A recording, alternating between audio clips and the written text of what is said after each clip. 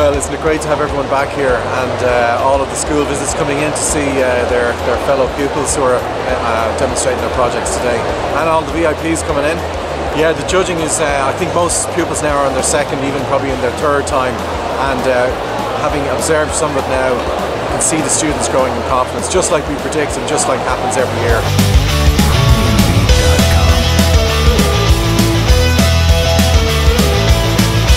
We have kids here who are like coding, who are just teaching me things about my own work, which was a bit humbling, really. Really, it is just incredible to see how engaged they are and how excited they are.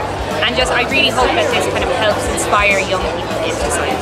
I'm doing a PhD in infectious disease modelling at the moment, which became very topical during COVID, and all of a sudden it was all about science communication.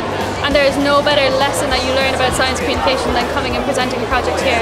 So I think if any student decides to pursue science after this exhibition, they'll actually be surprised to realise how much they learned from this experience that actually directly applies to a proper, like, full-on career in science. This is one of my favourite events of the year, to be honest, because you leave optimistic about the future. You know, having the guts and the character and the confidence to be able to promote a new idea, to find a way of making it work, to sell it then to your peers and to other judges. You know, that is the basis of entrepreneurship. I think BT Young Scientists is such a breeding ground for that kind of approach to entrepreneurship and risk-taking and enterprise, which is why it's so valuable.